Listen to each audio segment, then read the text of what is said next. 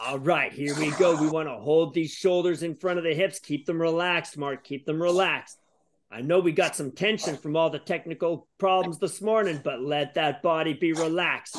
Explosive on the drive. Relax the recovery.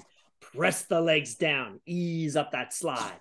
There we go. Very good work, everybody. Keep those deep breaths. We are halfway.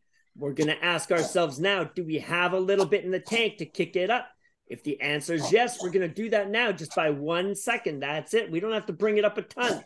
If the answer was no, you're just going to hold that target. Whatever you've been doing so far, you're going to lock it in and hold it. There we go. Excellent work. Press it back. Drive the legs down.